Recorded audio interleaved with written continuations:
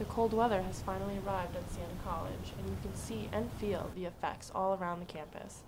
Students have pulled out their winter coats and are taking extra precautions to keep warm in the cold weather.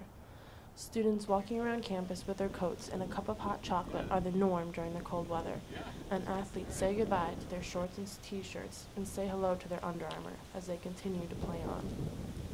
As winter nears, this also means finals are right around the corner, so you will find students spending their time in the library getting an early start on studying.